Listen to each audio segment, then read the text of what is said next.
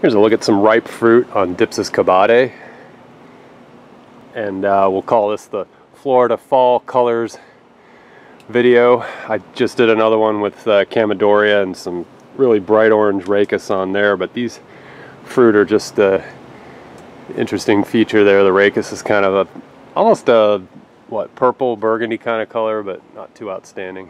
I had to get up on a ladder to show this. I'd been waiting for a batch of this seed to get really ripe. It's kind of hit or miss with these. There's another immature here that just went through flowering, rachis. So anyway, just wanted to show these guys off, and then I'll get down from my ladder.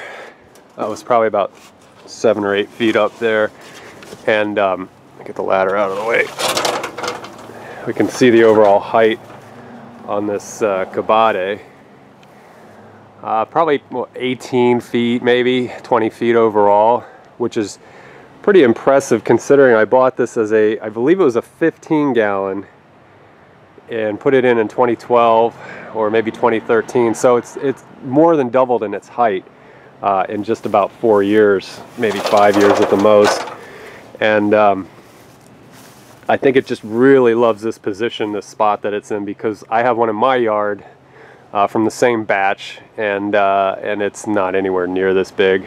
And I got one more that's planted out on beachside on a property out there, and it's the same story. It's even smaller than mine. So this guy's just real happy in its location.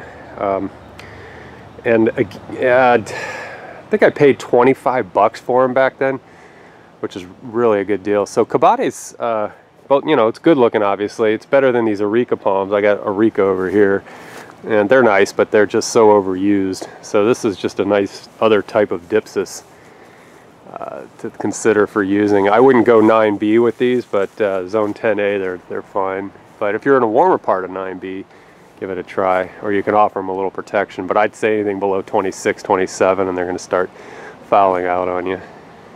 So Dypsis cabadae with ripe fruit for our fall colors in Florida in November.